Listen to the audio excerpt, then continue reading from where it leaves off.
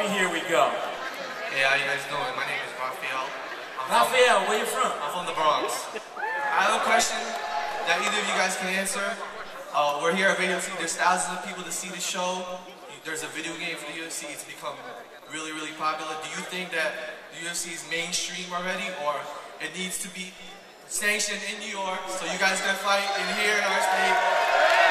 And do you see that happening anytime in the near future? I absolutely think it needs to be sanctioned here. I mean, I'm sure everyone here would want to be sanctioned here.